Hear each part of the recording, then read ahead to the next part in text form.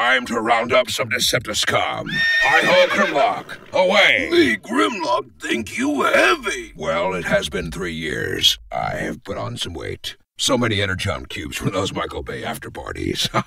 I eat those things till I explode. Which happens at every Michael Bay party. Me, Grimlock, need chiropractor. Get your Transformers figures at BigBadToyStore.com. Link is in the description. Hey kids, it's time for your What up, big kids? Here's your big review of the Transformers Age of Extinction Leader First Edition Optimus Prime movie figure. Yay, Transformers reviews return! And here we got the new packaging of the new Age of Extinction line. Well, this is the first edition, so we won't know until about Toy Fair if this is how it's going to look. But you can see here it does have some interesting tidbits like, what is that? Dinobot Grimlock, Class 1 Destroyer? What could that be in the corner? But a really cool picture of Prime nevertheless. It says Transformers along the side of their Transformers Age of Extinction logo, First Edition Optimus Prime. One side of the box has the Autobot logo, says Transformers, and continues that picture. The other side of the box is just white with a cool Autobot logo. Top of the box is just red with that same cool Autobot logo, but with white over here. Back here has a nice picture of Prime. It says here in the corner, changes in 15 steps. I'm gonna hold you to that, Hasbro. I'm gonna hold you to that. And you can see here a really cool picture in both modes, but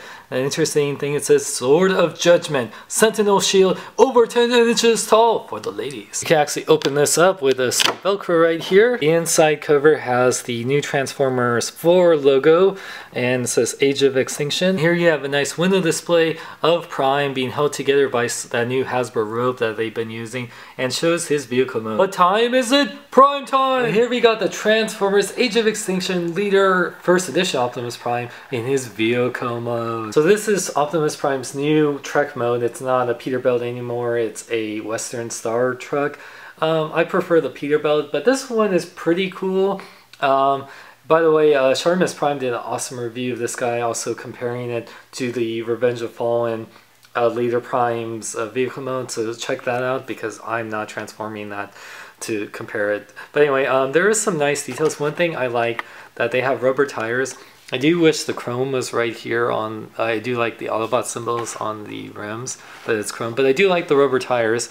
I was like, oh my god, rubber tires, we don't see that anymore, even on Masterpiece Transformers. But yeah, the windshield here on the side windows are just painted blue. I wish that they were actual translucent windows. And it's more red, I mean more blue than red, at least for the flames. I prefer more red, just like Sharmus Prime said. Western Star right there and a nice silver. Nice silverish paint, a gray paint right here. The smokestacks though are this dull gray plastic. I wish that they were the chrome. I don't know why they wouldn't be, but whatever. But yeah, the nice silver paint right there. And shiny! Look at that nice chrome grill. It's super shiny. That's, I think the chrome should always be on the grill of an Optimus Prime figure, and then the silver paint apps. Love that chrome Autobot symbol. And you can see here, see he has the blue translucent windows, but you see all his robot parts right in there. So that's the only bad thing. But yeah, I mean, still pretty cool. I love the silver paint right here on the top. I think this should have been chrome too, but that's just my preference. And on the back here, there's a big gap, and that's not hiding there. I don't know why. They could have figured out something, but whatever. I don't design these things. They do a better job than I would ever do. But yeah, it's just blue plastic on the back here. I think there should have been more detail in here, but they have the Western Star here. By the way, there is a trailer hitch, and if you're wondering, you can kind of trailer hitch the MP10 Optimus Prime trailer with this Prime, but it doesn't really work. It doesn't line up at all. I don't know if Hasbro decided to make a trailer in the future that will be something, an attachment, or the original plan for one, but it looked like it was made for one, but it kind of works for this one, but not really. It does work with the two accessories. You get his Sentinel shield, and I don't know if that's meant because he got this off of Sentinel Prime after he brutally murdered him in the last movie. Anyway, this one has some silver bits painted on here with this nice yellow energy shield go on here. You can see here it has a peg right here, and it actually is meant to peg into the trailer hitch part the back here for weapon storage, which is cool. I do enjoy that they have some weapon storage, even though he would never have this kind of big shield. If he's trying to be a robot in disguise, well, we have a giant energy shield. And you get the Sword of Judgment. I don't know why it's called that, because it judges you. I think you're fat, Sean. What? I've lost weight. Yes, you're fat. Stop judging me, man. Stop judging me. Anyway, yeah, so it has some silver bits and that same orange-ish yellow translucent plastic. I do like them. Now there's this big peg right here. Now it has some weapon storage on the back. It's actually one of the 15 steps, which I'll get in here. But the way that you put this in here, you just actually put it in his crotch, or this is meant to be his crotch. And I don't know why that peg, you can use it for, yeah, so it does roll really nicely even with that sword in here. Well, it rolls okay. It should roll a little bit better. I don't know why it doesn't roll as smoothly. And you get this instruction manual, which is the shortest instruction manual for a leader class figure I've ever seen. It does say it only has 15 steps, which I actually will show you how to transform this on camera from vehicle to robot, where this one only shows robot to vehicle. Since they simplified the transformation, I'm going to actually show you how to do it on screen. One of the steps is actually take off the shield. The other step, take off the sword. Oh my gosh. And then the next step here is actually you would take out these parts right here and you preen it like that. Then you would take the front part right here and you can see, oh look, hi Prime, peekaboo. So you fold this in to the back like so. Then you take these side pieces right here. Whoop. So take them out like that, and then you actually fold these in like that. Very easy. I actually prefer that. It's actually easier than the freaking Revenge of the Fallen leader one, even though that's a better figure. And you would just take the legs right here, separate them, and then you see these parts right here, you bring them down.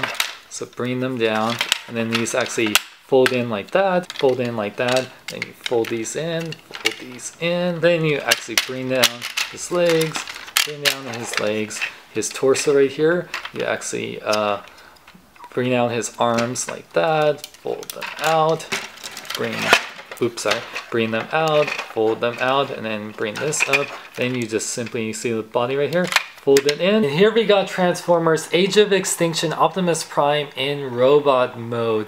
Definitely the weaker of the two modes. Not bad, but definitely not great. Let's take a closer look. Now the head sculpt is pretty good on this. It does have the mouth version of Prime. I prefer the more mask, like face masks of Prime. It always looked cooler. That's what made Prime Prime. One thing that is cool, he does have really good light piping, which I'm trying to show here. It works really good. So I'm glad that they kept the light piping. Like I said, it's pretty good paint on here. Pretty, you know, I think they could have had some more on the ear section. I always thought the ears were, anyway. But yeah, the chrome is pretty highlighted on this figure in robot mode.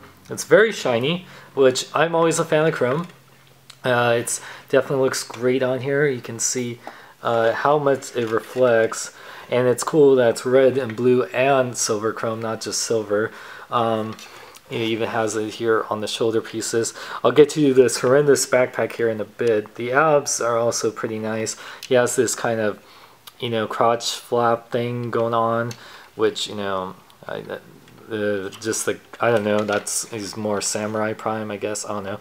But yeah, the blue on here and the legs look really good. I really do like the chrome a lot. On the legs, the bottom part of the legs, there's no chrome on the feet. I kind of wish that there was. But not too bad. And then the flames that from the truck mode, and yeah, the hands. I think this could have used a little bit more chrome, especially for what you're paying for. But yeah, like the sculpting is pretty decent, I think. I mean, it's not. It definitely looks good in the front part. However, this is the definition of a backformer. Now I know because of the simplified transformation, they had to do this route, and it just, I don't know, it's like, I don't think it's terrible, but I definitely, it definitely doesn't look as cool as, like, say, the Revenge of Fallen Optimus Prime, but, you know, that one had a way more complex transformation.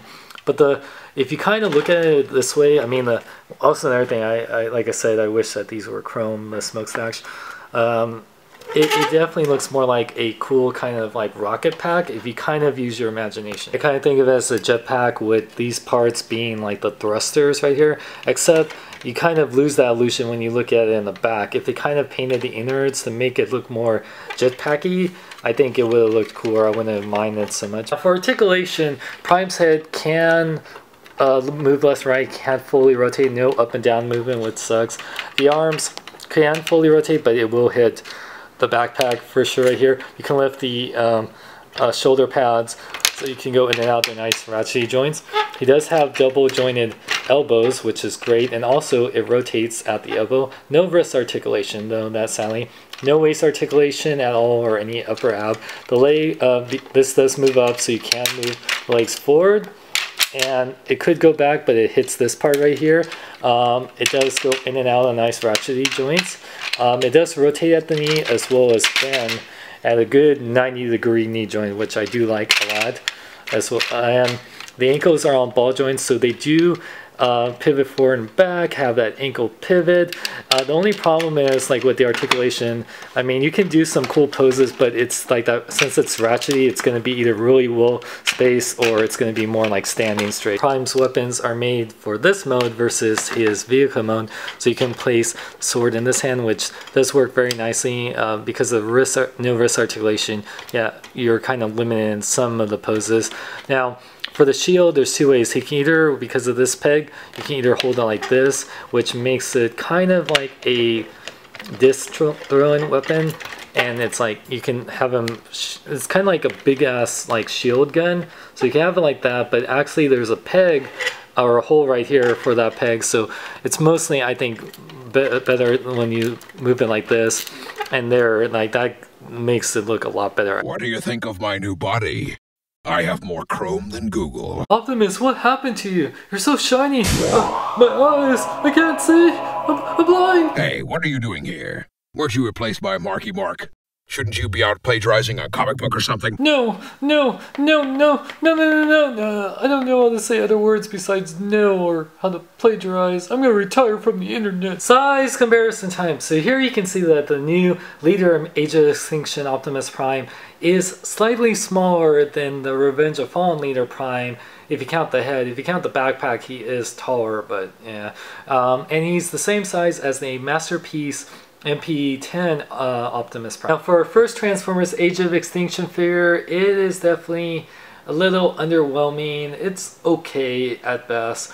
I do like the chrome that they put on this premium first edition figure. I don't know if that means that if we get another version of this mold, they won't have the chrome, which would suck, and I hope it'll be way cheaper, because at 60 bucks, I feel like you're not really getting what you're paying for. Even with the chrome, I think this is a $40 figure at best. One thing I really miss about the leader figures is having some sort of electronic talking feature. I always like that, especially having like some sound clips and light up effects. I'm a sucker for that, but this figure doesn't have that, and I think for the price you should have that. The articulation is pretty good on this figure. The transformation is way easier, and if you hated the complex transformation of, say, the Revenge of Fallen line, you'll definitely prefer this. And it'll definitely be easier for the parents and kids to transform. If you like more complex transformations and you want more screen accurate representations of the figures from the movie, then yeah, you won't like this at all. You'll probably want to pass on this. If you have the Revenge of Fallen, Buster Prime, or Jetfire Prime, then that version is definitely way better than this. If you want to have every single version of Prime and you don't care that not as a complex transformation or has the big backpack, then I would say get it. Like I said, if you have that Buster Prime, I say that's the best version. You don't need this version at all. And for 60 bucks, I would wait for this to go down in price. I don't think it's worth it. I'm giving away a Hot Toys Mandarin figure for me and Sideshow Collectibles. So if you want to win that figure, a link is in the description. I want to thank John 3.0 for voicing Optimus Prime in the review. Subscribe to him, link is in the description. And for more reviews and more, check out my website at SeanXLong.com and at HugeNerd.net. I'm Sean Long. Remember to live long and love life. Check out Sean Long, Jason David Frank, Tommy the Green Ranger. I'm such a shell former. What do I look like, a Ninja Turtle? Man, this new body is really hollow. Next thing you know, they'll replace my voice with Kevin Bacon and call me Hollow Man. Then they'll replace your voice with Sean Connery from Dragonheart. Me am the last of me kind. Me still am best part of Super Bowl. Yeah, that game was a bigger blowout than one of Michael Bay's movies.